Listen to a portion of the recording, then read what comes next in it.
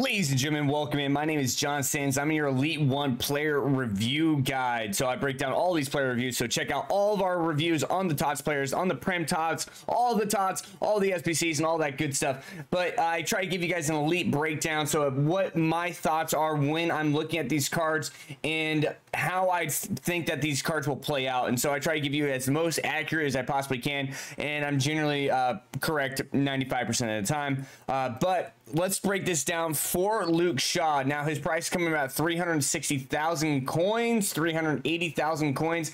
At the end of I think Sundays, these cards will either drop or go up. It's just if the cards are going up today, they will most likely stay pretty high. But if they drop now, Luke Shaw has that really nice links, links to like the Reece James, you know, your Joe Hart type player.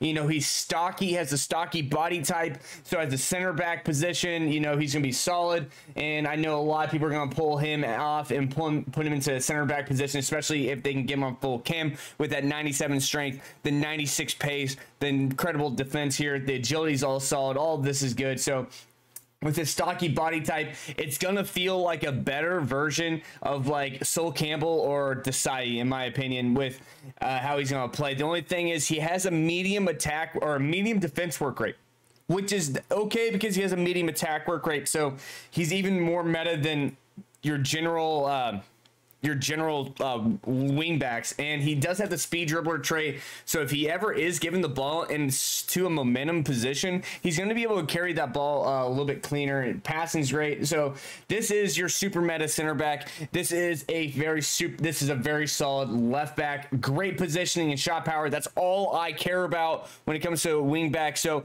arguably this 89 is really not even 93, it's a 95 for me. This is actually one of the best. This is arguably the best left back, arguably the best left back in the game.